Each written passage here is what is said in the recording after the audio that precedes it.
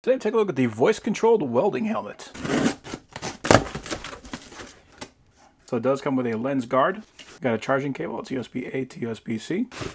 And we have got the helmet. Emily Smart Welding Helmet. So the first thing I'm noticing is this nice thick rubber pad that they got on the back. It has the logo on it, but that is something you do not normally get with a welding helmet. We do have a lens cover on the inside. We also have a test button, so that we can make sure that that works. Got our sensitivity dial and we got our delay dial. And it looks like this is going to be our battery compartment so that we can easily replace those batteries, and that is a CR2032. And it looks like the rear panel is held on with a couple of Phillips screws, so if you want to remove that, you would just undo those.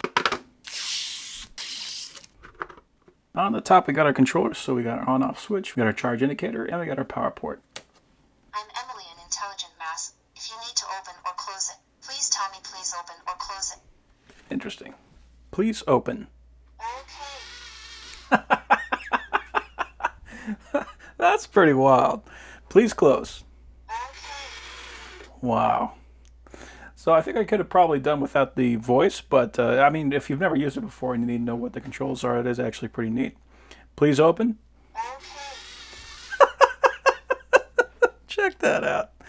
That's cool. Okay, so one thing I can't see right here, there is a lip going on the inside, so that's important because when you're getting a lot of bright flashes on you, if you have any kind of a light leak, that's going to make it harder to see what you're actually doing. So this is actually going to cover that up. Please close.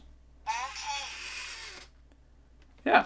That looks like that's going to make a good seal. Going to have to test that to make sure, but I would not be surprised if that worked perfectly fine. And we got our darkness adjust right here on the left. So the one thing that's a little odd to me is if this was a fixed lens, so if this was a shade 10 all the time, so if you prefer that, there are a lot of welders that prefer that. I usually go with the auto darkening just like this. With the auto darkening, you don't really need this thing to open and close because you're going to be able to look through that lens and see what you're doing. The only thing I can really think of where this might actually be useful if you're in a really dark environment to the point where even just the shade that is going to be in there without it being darkened, that is going to be too much to make it so that you can't really see. So if you need to have absolutely clear vision, you have that option.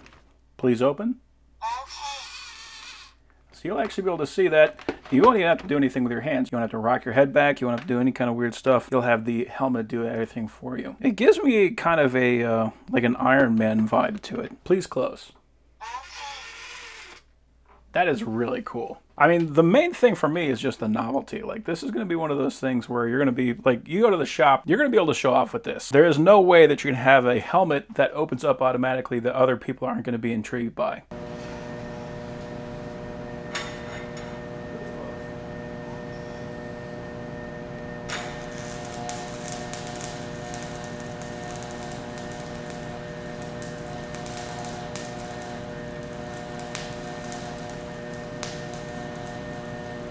So I think it's a surprisingly clear view on it. The lens that they use is excellent, so it's not one of those green ones. It actually looks kind of bluish, so it looks more true to life. So it's definitely a really nice lens. I didn't see any light peeking around the corners. I could actually see what I was doing. This is probably one of the nicer helmets that I have right now. Again, the action, please close. It's kind of a novelty, but it also is pretty darn cool. So yeah, overall, I am very happy with that helmet.